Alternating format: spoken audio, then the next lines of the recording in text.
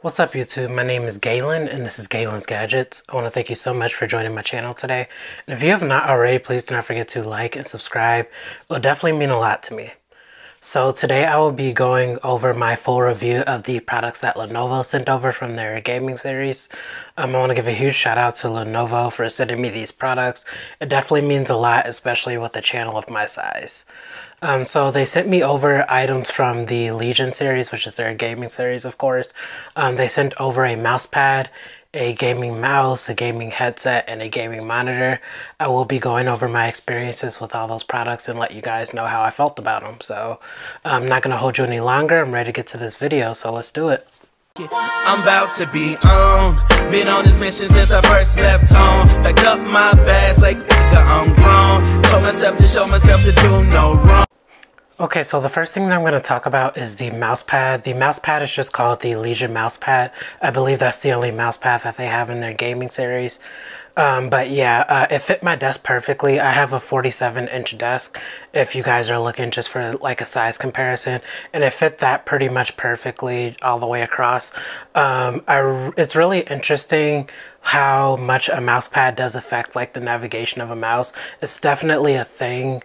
At first I was just using like the wood on my desk, but when I put the mouse pad on, with all of the sensors and things activating on the mouse more efficiently, everything worked better. I did try it on my Bluetooth mouse as well as the mouse that I was testing, the wired mouse, and it was just a very pleasant experience. So yeah, the only thing I really had an issue with was how easily dust got on the mouse pad, and that was super easy to clean off, so it wasn't really a big deal.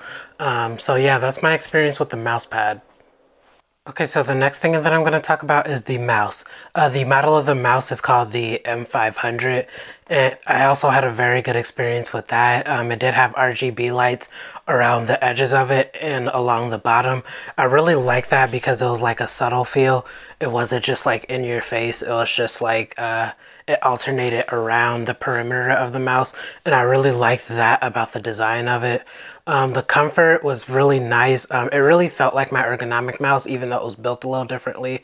It perfectly fit like the where you would put your thumbs to rest and click the back and forth buttons, and then the top of your hand was well rested as well. So I really enjoyed that about the mouse. It was super clicky. I really liked the buttons on it. It was a really nice clicking experience, and the scroll wheel was very smooth. No issues with that at all. And yeah, that's the mouse. Okay, so the next thing that I'm going to talk about is the H500 headset.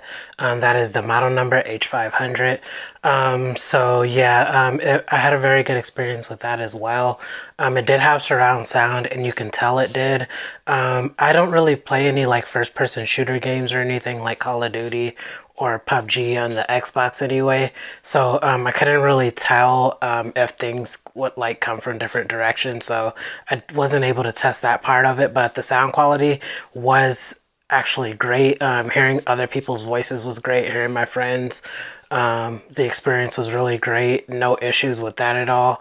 And the microphone quality was very good. And one thing I liked about the microphone is that the microphone was retractable, so you were able to pull it in and out at your own comfort. The unit that I got did not have like the mute button and everything included, so I was not able to test that out, but everything else about the headset worked great. The passive noise canceling that it provided worked really well, and it was really comfortable. It was a good fit. You can adjust it to your liking, so no complaints about the headset at all. Okay, the last thing that I'm going to talk about is the monitor. The monitor is called the Lenovo Legion Y27q. It's 27 inches. It's an IPS panel. It gets up to 1440p, and it has up to an 165 hertz refresh rate. So yeah, those are the specs of it, and they definitely give a great experience in terms of gaming.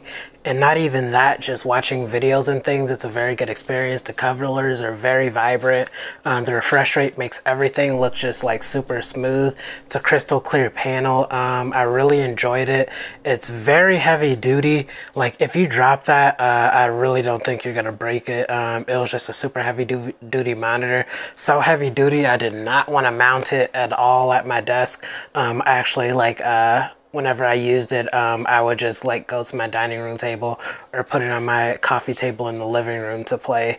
It was a very good experience. The 27 inches was just a very immersive experience. That was the biggest gaming monitor I've ever played on. It is G-Sync compatible, so for those that have like those high-end graphic cards, it will sync up with your graphic card properly. It's just a very good experience. I really like the stand that came with it. It was very durable and flexible, moved in multiple directions. So yeah, that's my experience with the monitor. Okay, if you made it to this point of the video, I just want to thank you for watching. It definitely means a lot to me. Also, I want to give a huge shout out to Lenovo for sending me over these review units. For me to create content, it definitely means a lot, and I really appreciate you for doing that. And also, if you have not already, please do not forget to like and subscribe. It definitely means a lot. The support that I've been getting with this has been just amazing. I actually doubled my goal of 100 by the end of 2020. I'm at around 240 right now, so keep subscribing. It definitely means a lot to me, and I'll see you guys next time.